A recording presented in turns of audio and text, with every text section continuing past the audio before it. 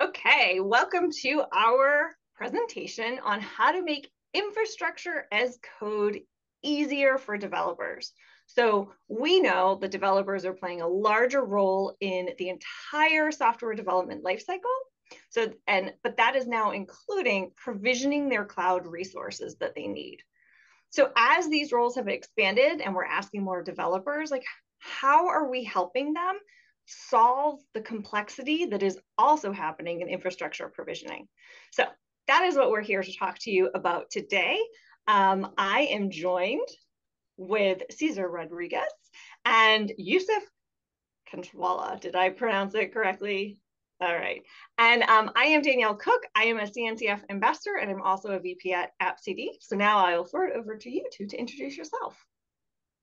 Hello, everyone. I'm Cesar Rodriguez, VP of Engineering at IaC. Hey guys, I am Yusuf Kachwala and I'm an engineer at IaC. And I have made some open source contributions earlier, so I'm very happy about that. Awesome. So let's just jump right in and start off with why infrastructure as code can be hard for developers. So we're going to kind of go back and forth on this, and I'm going to throw it over to Yusuf. Talk to me about the learning curve and tool proliferation. Absolutely. The learning curve is huge, and there are so many tools out there, right? There are multiple tools: Terraform, AWS CloudFormation template, ARM templates, Ansible, Puppet, Chef. There are generalized tools versus there are specialized tools. So it's very difficult to identify which are the specialized ones and which are the general purpose tools, right? Like Helm is very specific for Kubernetes, but then Terraform helps you deploy everything, right? So it's very difficult for a new developer who's entering into infrastructure space to identify, developers are not infrastructure experts, right? And apart from that, so many tools. And then there is absence of standardizations across all the IaC tools, right? It's very difficult to determine what is the best practice across all the tools. So it can significantly vary between a Terraform and a Helm and a ARM template, right? You often run into interoperability issues. For example, you want to deploy your resources using Terraform, but then you want your applications to get deployed on containers or Kubernetes through Helm. Then you have to make sure all of those resources work in synergy, right? You don't want them to misbehave. And infrastructure tools are progressing at and developing at such a rapid pace. You have to keep up with all the updates, right? And you have to always keep on updating your IaC with the latest and the greatest and the most updated standard, which is very difficult to keep up. You have your day job, you have to learn, and then you have to understand what is new as well as what is old, because what's old is getting deprecated. You have to remove it from your IaC, right? So there's a steep learning, there are lots of tools, steep learning curve. There's tool-specific learning. Some tools are in JSON format, some are in YAML format, some are in their own syntax, right? So it's very difficult, very steep learning curve. They all have their own terminologies, right? So yeah, I mean, there It's is quite a hard. bit there. So be a developer, be an expert in developing code, and also be an expert in all of this and stay up to date with the latest. All right, Cesar, talk to me about cloud complexity. Yeah, so similarly to the proliferation of tools, um, the the cloud itself is complex and always evolving. Like what you knew about last year is different this year because it's all new things are coming, new approaches of doing things are coming. And in order to meet your business requirements as a developer, um, having to spend time learning all these little nuances on how to best use your cloud environment can detract you from doing your business objectives as a developer, which is coding itself. So that's one of the biggest challenges on IaC. It's not only that the tools are hard, but also that the cloud itself, there's a lot to learn there. Well, and like that's just right. There's a lot to learn. And then we have all the other things you're trying to learn, and also just trying to be a developer and do your day job. Yusuf, talk to me about version control. Yeah, I mean, most of the IaCs are, they are managed through version controlling, right? But version control have their own set of problems, right? So, for example, the developers, DevOps have the ability, or most of the people have the ability to make changes to a given resource outside of the IaC, right? And then making IaC consistent with what is there in the cloud. It's difficult. You have to manage the drift between what is there in the IaC and what is there in the cloud. Many times, your IaC can contain sensitive informations. You have to make sure that you don't check in those inside your IaC version control, right? Also, if there are multiple developers working on the same project, and if they make conflicting changes, your deployment can go for a toss, right? And the most difficult one is rollbacks. So if you've deployed something with the latest IaC, and if it destroys your setup, or something is not working on your prod, and you want to roll back, making your IaC consistent or your version control consistent with your IaC, which is now getting deployed, can be is a task, right? So it's going to be really complex, rolling back your IaC, rolling back your version control to the last version which works, right?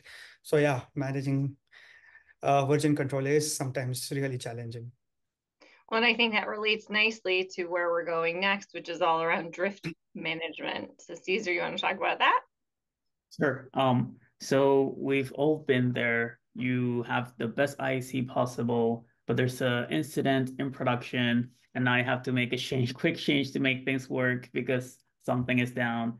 And that's one of the main causes that I've seen drift happen. And by drift, we mean that your IC is no longer the source of truth of what your cloud environment is. So your cloud environment is saying something, but your IC is saying something else. And like I said, there might be legitimate use cases where you broke the glass because you're trying to solve a production issue, but now you have to, after the incident, when all is said and done, you have to go back and update your infrastructure as code and make sure that it is always the source of truth for what is in your cloud environment, which is where drift management comes into play. Well, and that relates nicely to security concerns. Gonna take that too, Caesar? Yeah, sure, definitely. Yeah, so security is always going to be important. With the old way of doing things, where you're scanning your cloud environment, making sure everything is secure, and it also can cause drift because if you're fixing an issue in production, now you have to go back and fix that as well in your infrastructure as code. So you can do a scanning on the infrastructure as code level as well, which but it will be even better if your code is secure by default from the beginning. So security when doing IC, it's a chore. You have to scan your code. You have to fix those issues that were found in the code before they get introduced in your cloud environment. But it might be better if you can be secure by default. Well, and you have loads of obviously options of things like scanning after the fact, but after the fact means it's after the fact. It's going to take time and energy to fix it. It could end up in production. And like how important is security to you? And I think we all can agree it is a very important thing. So now let's talk about developers' frustrations with infrastructure as code. So Caesar, let's talk about delayed deployment. Sure. Yeah. So one of the biggest frustrations I've heard as a manager from developers is, hey, I worked on my code, but now I'm responsible as well to writing this infrastructure as code to deploy my application into the cloud. And it's one of the biggest excuses I've heard is I can't meet the deadline because I'm having some problems with the cloud or with my infrastructure as code, which in turns causes delays with the business requirements and some of the deadlines that we have to meet. So it's definitely one of the biggest frustrations from developers. Well, and it is a knock-on effect to the business, right? Because if delayed deployments mean you're not getting a feature out, you're not getting a functionality out, you're not getting something out, that your customers want, whether it's internal customers, external customers, and that can really impact customer satisfaction, customer retention. So it really is important to keep all of this in perspective on like how it is impacting the business. So Yusuf, let's talk, you kind of mentioned it earlier today around when we were talking about the learning curve, but let's talk about lack of expertise. Dig a little bit deeper on that. Yes, of course.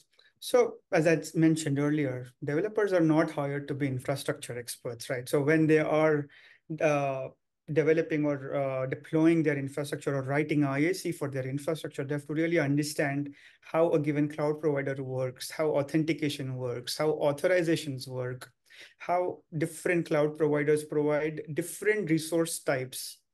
Uh, Similarly, it's not just the resources, they have to also understand the concepts within the cloud provider, how the networking for the cloud provider works, how the load balancers work, how the security aspects work, policies, encryption, TLS. And apart from that, they have to also think about the architecture, the scalability, the high availability, the performance, compliance, and governance. The architecture also, right, can vary at what point of time you are there in in your company, right? So when you are a small startup, the way you deploy your infrastructure is different, and as you start scaling, the scaling requirements change, which means your infrastructure also has to change to adapt to the changing requirements, right? So yeah, there are a lot of things and a lot of moving parts over there. So every developer who has to deploy infrastructure has to go around and figure out what's the best for him everywhere, right? So yeah. It's a lot. And then that leads us on to policy uncertainty nicely. Caesar, let's talk about that from a developer point of view. Sure. So, so in terms of a developer, you're always trying to get your application ready, your code ready, your application deployed, and things working, but you may not be aware of all the policies and governance requirements that your organization or company may have.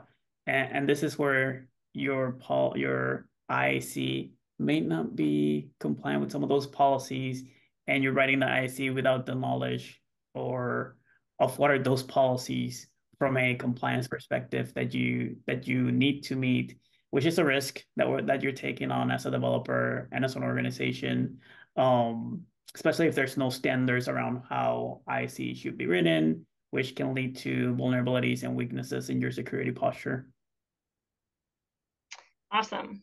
So, we've talked about why it's frustrating, but let's talk about what the developer experience with infrastructure as code should be and how it should help them. So, Yusuf, over to you. Well, so as Caesar mentioned, right, there are delays in deployments because developers don't know something, they are not experts in something, they have a steep learning curve, there are lots of tools, they don't know which ones to use. So I would always, there is a lot of cloud complexity, there are lots of moving parts over there. So I would want my experience as a developer that I don't have to take care of any of those. There is someone or some tool which helps me do that, right? So it helps me avoid the learning curve of all the tools. It helps me avoid understanding the complexities of the cloud. It helps me provision the permissions exactly as I want. I don't want to over provision something. So yeah, because provision, security, all of these are very important aspects. And as a developer who doesn't have a lot of exposure to these things, they end up spending a lot of time just to make sure they're doing the right thing, and then testing, deployment, everything. It just takes a lot of time, right? So I would really want uh, to avoid getting into the whole learning curve, or some tool that simplifies my experience over there.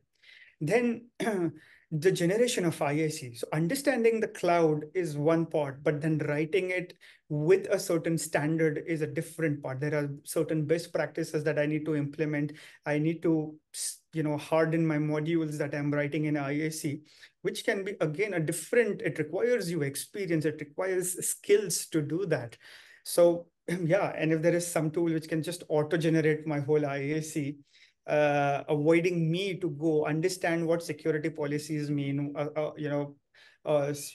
avoid me understanding all the different concepts and abstracts of IaC, I would love that, right? And the most important part is the security. Like, I don't want to deploy an IaC which has, or IaC which has some vulnerability inside of it, which may eventually expose and compromise my company's infrastructure, right? So I would always want that the IaC that I deploy is has the highest security standards embedded inside of it, so that I don't have to take care. Something goes wrong, I am not the one to be in the firing line, right? So yeah, I mean, that's the best DevOps experience. Some magical wand which understands my code, creates an IaC for me, and then avoids all the learning curve, provisions exactly the kind of permissions I want, and makes my life easy. Well, and that leads nicely to generative infrastructure from code. So I want to quickly define infrastructure from code. So really, infrastructure as from code uses your application source code as your truth. It assumes that you, the developer, have written your application code in a certain way with certain, variables included. And if we just look at your infrastructure, if we just look at your application, we can then infer what your infrastructure as code should be. So it's this whole kind of fundamental shift of get your IaC from your application code, and do that with all of your standards put in place, whether it's least privilege, whatever best practices, all the things that your organization and you yourself want in place to make sure your application is secure. So we're going to dig in a little bit more on this, and we're going to talk about the benefits of infrastructure from code. So Cesar, over to you. Talk to me about some of these benefits. Sure. So the first benefit is that it makes your processes streamlined. So when the source of truth for your infrastructure is your application itself, you know that you're not going to be over provisioned, that the services and resources that your application need are going to be coming from what your code actually says. So you don't have to talk to a DevOps expert to get your code out there. And the process of getting your application from source code into production is going to be a more pleasant experience, as your application source code remains the source of truth. At the same time, since you're generating that your cloud deployment with standards by default, you don't have to try to figure out, hey, what are the security guardrails, or what is my governance and policy guardrails from an operational perspective, because once your infrastructure requirements are deducted from your code, the policy guardrails are also going to be applied by default. So you don't have to spend that cognitive knowledge into learning and understanding what that is. And also, it's going to be context aware from development all the way to deployment. Everyone is going to have the same level of understanding of what the system needs to do, because everything is coming from the same place. Awesome.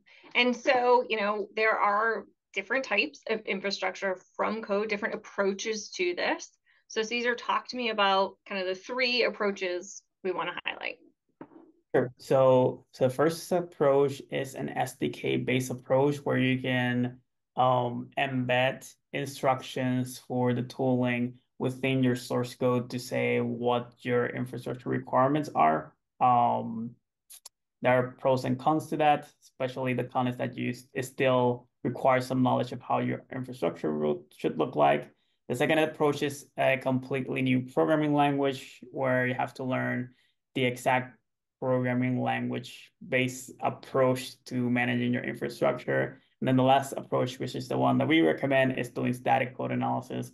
And this is just understanding the application as it's written, normally with your normal business requirements, and then deducting the infrastructure requirements from there. And so where, we talk about static code analysis, and I think the benefit of this is it doesn't have to disrupt any of your workflows. So Cesar, do you want to kind of explain this a bit?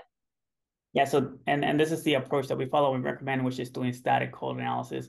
And this is when you have your code artifacts, your source code via Java, Python, Golang, and your configuration files. We do static code analysis on that, on those artifacts to then determine what are the possible infrastructure dependencies based on what we observe and generate Terraform or Helm charts or any other IaC based on that knowledge, which then streamlines your process of CI/CD and deploying and provisioning your infrastructure and deploying your application into your cloud. So this fits into your existing pipelines. There's no disruption into what you have to do from a development perspective and minimal disruption into what you have to do from an operational perspective.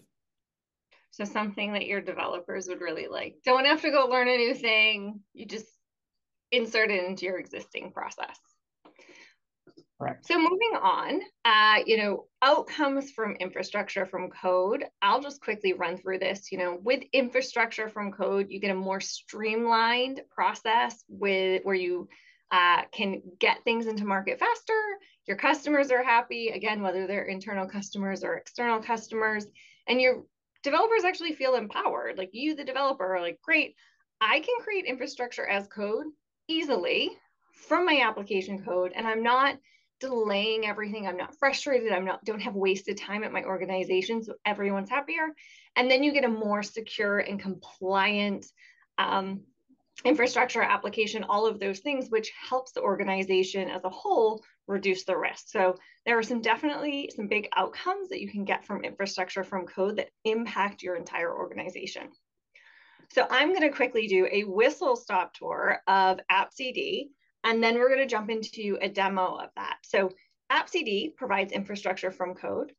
We analyze, visualize, and generate your infrastructure as code with governance applied, all the security and standards you need.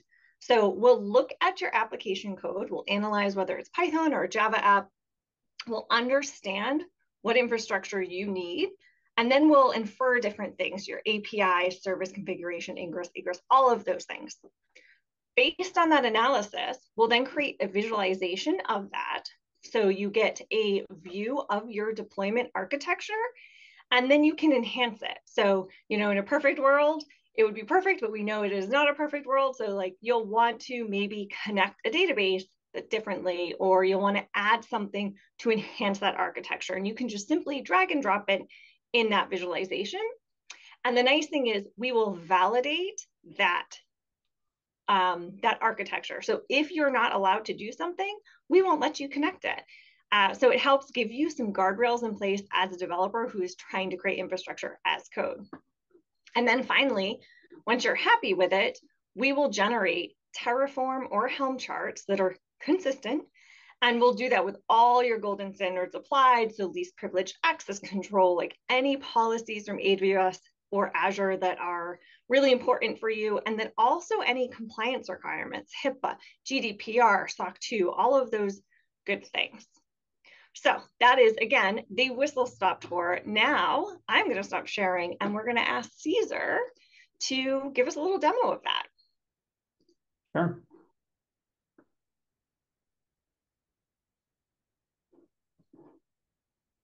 All right. So this is our AppCity demo org, where we have a handful of repositories that you can use to play around with AppCity. The first one that I'm going to show you is a repo called Retroboard, sorry. This is a Python application that allows you to do retrospectives. We developed this ourselves, and it's really good for demos. And just to take you to a quick walkthrough of what the actual application does. So this is what the main screen looks like. If you let's just name it retro and give it 3. What went well, what can be improved, and actions. So if you can create your own retro board, and basically there's some APIs behind the scenes handling this communication from the UI, and here you can create different cards if you're doing a retro, and you can also send an email summary to an email. So that's what the sample app does. So obviously there's 3 services handling these operations from this application under the hood. So let's onboard it to AppCity. And this is available at appcity.io. I'm just using our production environment for this demo. So I'm logging in with GitHub. And for new users, you will get taken to this walkthrough of how you onboard your application. And one of the options here is generate from AppCity demo repositories. So we have retroboard here as one of the options. So I'll select retroboard. And it automatically added the components for this application. So these are the three APIs that I was talking about.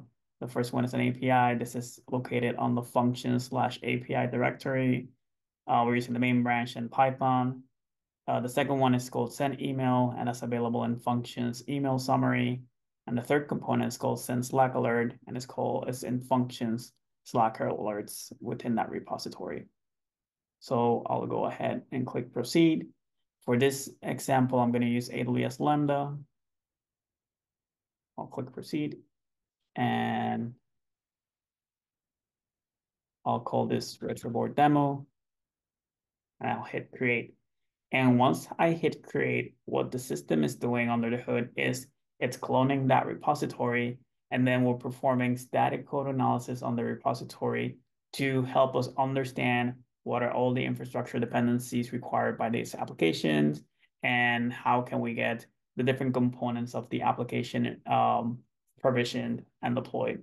So this usually takes around a minute or two as we analyze that code, and the output of this will be a topology of the things that we found.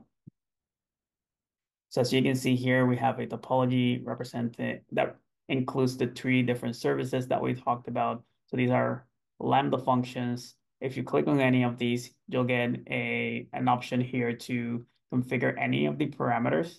A lot of these are pre-populated with details that we found within the source code itself. And some of them will be highlighted here. That you need to add additional information. For example, in this SNS topic name, we can give it a name.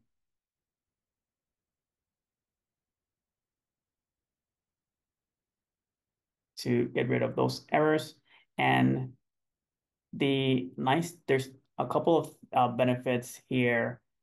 Since we did static code analysis, we understood what are all of these different dependencies based on what we saw on the source code. So a question people ask me is, how do you do this? So let me show you real quick. We go to retroboard. We go to functions where these different APIs are located. Let's just click on API and click on main.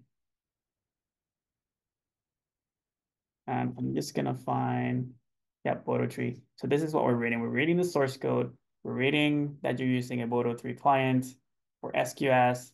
We're using one for SNS. And we detect how you're using these clients within your code base. And at the end, we can generate this nice topology for you. The other benefit of static code analysis is that you get least privilege policies by default. So you can observe what are some of the actions that are being performed within your code base to give you policies. To give you policies that are least privileged, if we can detect what you are doing within your code base. Finally, by default, we are applying best practices and the policies that I selected for my organization. If you decide that you want to change some of those settings that are not in compliance with your policies, for example, we have a policy for ensuring that billing mode is provisioned in an organization. So if you save for this DynamoDB table, you'll have a policy violation. And whenever you have a policy violation, we give you this message saying this is something that you have to fix before you can even export your IaC or view it within the UI. If there are things that we couldn't detect by static code analysis, like you didn't include it in your source code, you're playing with a new resource, you can always click here on the bottom left to add a new resource. In this example for AWS, you can see all the resources here that we support. Let's say we want to add an S3 bucket, you can drag and drop that into the canvas, which means that the infrastructure as code for this resource is going to be generated. And if you want to also add an access control policy for this S3 bucket, you can connect the S3 bucket to the compute resource that you need to have access to that. So once you're good with your topology, you can click here IaC to get a sample of what your infrastructure as code will look like. Or you can click here on the top right to export your infrastructure as code. So this is Awesome. one my wait. There's another piece of the demo. So this is all nice and good, Caesar, but now how do I actually use this because I don't like UIs? So we have a CLI available, and for this CLI demo, I'm going to use this repository called Spring Pet Clinic, which is a fork from a repo from the Spring project that where we added a few cloud dependencies. So here I have a clone of that Spring Pet Clinic repo, and we have the AppCD CLI here. And generating infrastructure as code for this repo is as easy as doing AppCD generate. And what's happening here under the hood is the CLI is doing the analysis within my computer, so no source code is being shared with our cloud environment. This is happening locally. And so this will be similar to the demo that I showed you with the UI, where we're doing static code analysis, extracting the dependencies, extracting any information necessary for provisioning and deploying this application. And once that analysis is complete, we send that output to the AppCity cloud where we can see the topology. And the other cool thing about this is that by default, we will add the generated IaC here in the repo itself. So if I do git status, you can see that we added Helm on a Terraform directory. In this example, this is a Kubernetes-based application. So if I do tree Helm, you'll be able to see what that looks like. I do tree Terraform. Here's what the Terraform files look like. And finally, there is a link here. So in case you need to go to topology to make changes, you can follow that link. And once you go to that link, you can see the topology that has been generated for that application. And then you can follow similar steps of fixing any things that we couldn't detect from the code itself, like what's your image tag. And once you're ready, if you want to make any changes, similarly, you can export your infrastructure as code from the UI or get it again from the CLI itself. Very cool. Awesome. So that was our complete whistle-stop tour of infrastructure from code, why it benefits you, why it will benefit you as the developer, but also if you're a leader managing a team of developers, how this can help you at your organization. If you're interested in finding out more about AppCD, you can try it at appcd.io. You can also email us any questions. We set up a cncf@appcd.com email address, and we do have a white paper that digs into how AppCD works. There was a really long URL here, but we do have it available on our website. Thank you, Yusuf. Thank you, Caesar, for doing this today. Any final thoughts before we go?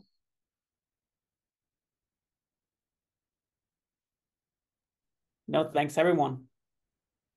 Thank you, everyone.